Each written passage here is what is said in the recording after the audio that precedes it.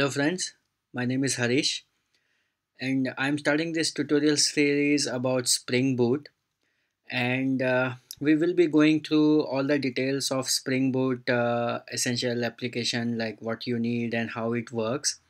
So today in this video we will just see how easy it is to get started with Springboot. So there are various ways you can get started with Springboot.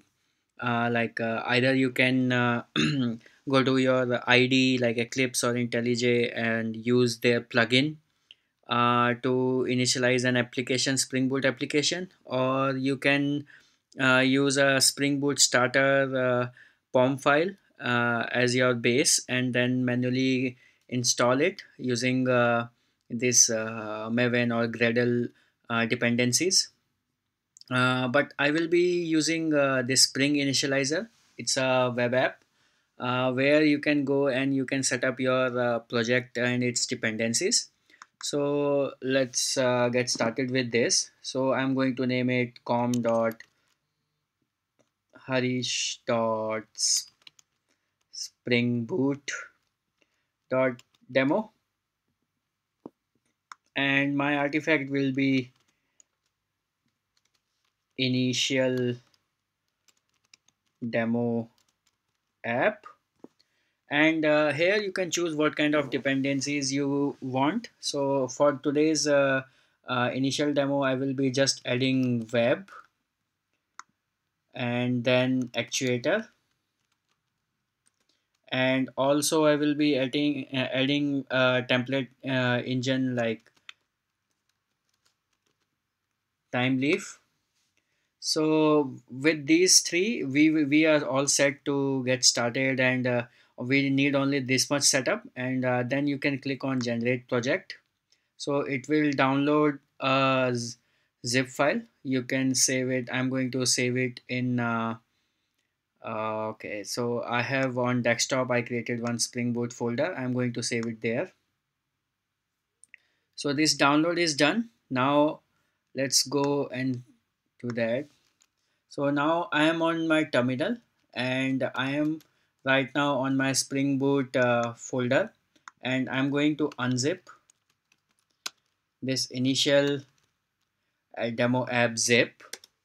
So as soon as it is unzipped, so let's see what is there. So there is a folder called initial demo app. I can go into that initial demo app folder and you can see,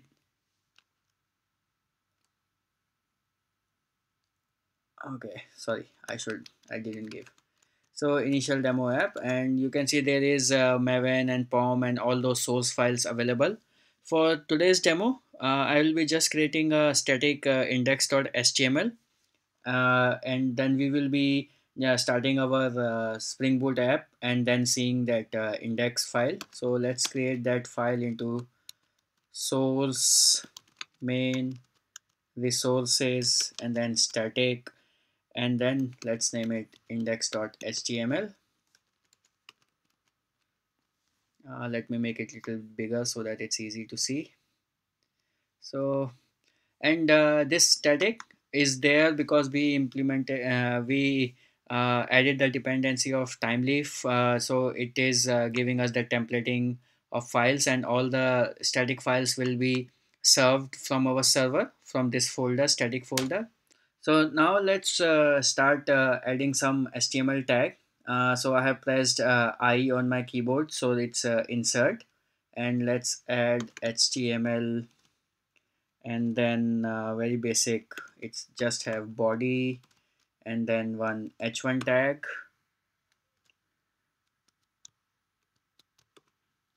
h1 tag, and let's say hello world, and then let's cross it, and let's close body, and now let's close HTML, and now I'm pressing escape and then colon WQ to save and quit. So I have that index.html created. Now I'm going to do Maven clean build. I'll do Maven. Let me just clear it once. So I will do Maven and clean package. So what it will do, it will build the package, and all Spring Boot dependencies will be added. So it's going to start, and Maven is going to download everything, all the dependencies for my Spring Boot applications. So I will come back, and let's see when all the dependencies are done.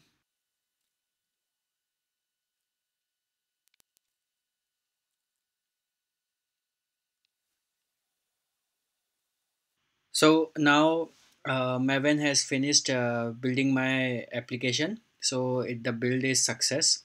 It took some time because sake of this tutorial I had cleaned my laptop, and so it took some time to download everything.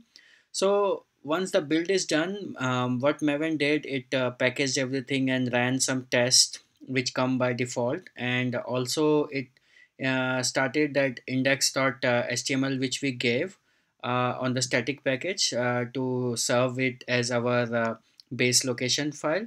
So now let's go ahead and start this app. So before that, let's see, there is a new folder now that is target, and inside target there is, let's see what is inside target, and there will be a jar file created. So there is a jar file created, this one, initial demo app jar snapshot.jar. We can execute this, and we can run it using Java. So let's do Java. Okay, let's clean it first. So let's do Java hyphen jar, and then uh, initial demo app 0.0.1 snapshot.jar.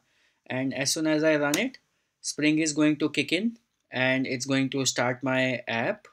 So Spring Boot started, and it started the process, and then it's going to start up Tomcat server, and it will as soon as it will give that it started. So initialization completed in this much milliseconds, and once it starts up, it will give us a message.